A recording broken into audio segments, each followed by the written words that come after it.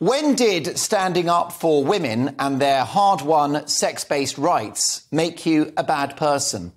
The moral compass of the West is now so topsy-turvy. By defending the idea of female-only spaces, apparently you're a bigot. So why does all of this matter? Well, because I'm afraid that men have always been and always will be a predatorial threat to women. Men are physically stronger and can overpower most women. And the vast majority of sexual violence suffered by women is at the hands of men. So to give men calling themselves female unfettered access to women's changing rooms, women's toilets, and even women's refuge centres and rape crisis shelters is patently an outright assault on women's safety. When did standing up for women's rights make you a bad person? As a son to an amazing mother, as a brother to amazing sisters, with amazing female friends and brilliant female colleagues, it's something that I will do until my dying day. If only more men could do just the same. Like, for example, the cervix-free leader of the opposition, Keir Starmer, who gets tongue-tied in interviews just trying to define what a woman is, even though he's married to one.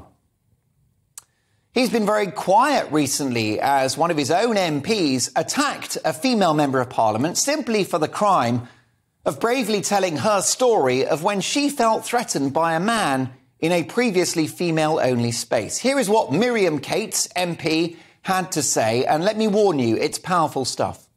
There are areas where only women are allowed.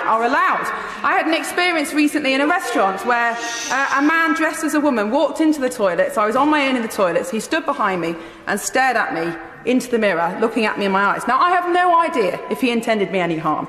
But my instinct, my evolved instinct as a woman was to be frightened because unlike almost any other species, women are far less powerful than men. We can't defend ourselves. That's why we have... No, it's a fact. The difference in strength between men and women is phenomenal. That's why we have separate sex categories for sport. Can you imagine how she felt being stared out by that man in the bathroom? And what was her reward for that brave and principled speech? Well, she was yelled at by a bloke. How unsurprising. Labour MP Lloyd Russell Moyle, who we're told spent the afternoon heckling anyone that he disagreed with. And on this occasion, in relation to the particular MP you've just heard, he absolutely let rip. It was probably one of the worst transphobic dog whistle speeches that I've heard in an awful long time. The idea of linking trans people with predators, frankly, is disgusting, and you should be ashamed. How on earth is her story, in any sense, dog whistle politics? He then went across the chamber and sat on the Tory benches. Now, was that to intimidate her or make her feel uncomfortable? You tell me. Do Labour have a problem with women? Labour MP Rosie Duffield, who spoke to me on this programme last weekend, seems to think so. Here's what she wrote this week in an article following that MP's angry behaviour.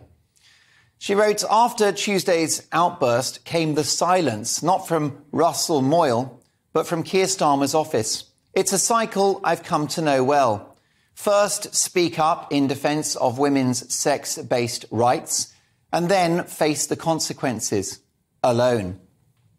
She goes on, in 2019, it was hard enough trying to convince my constituents that Labour wasn't anti-Semitic.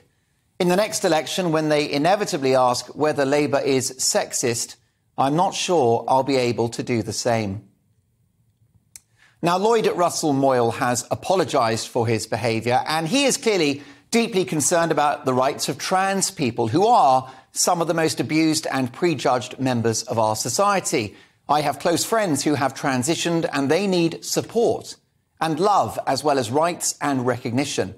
And he's right that you cannot conflate a trans person with being a sex attacker. Of course not.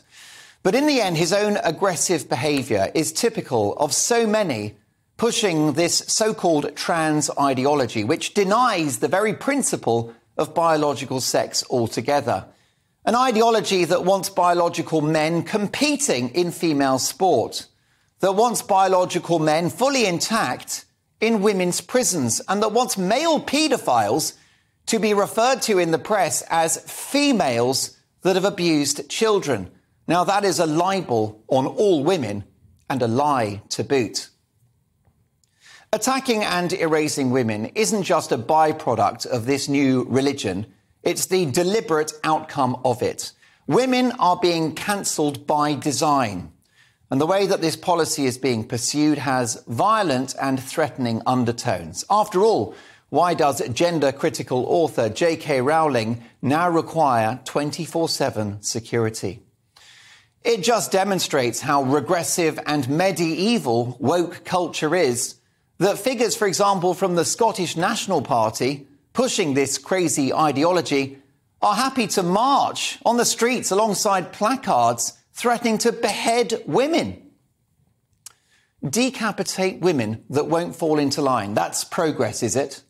Women have faced oppression, abuse and attack from the opposite gender for centuries. It is the story of history. And with gender ideology, it's basically men bullying women all over again. It's dogma in a dress, and it's hatred in heels.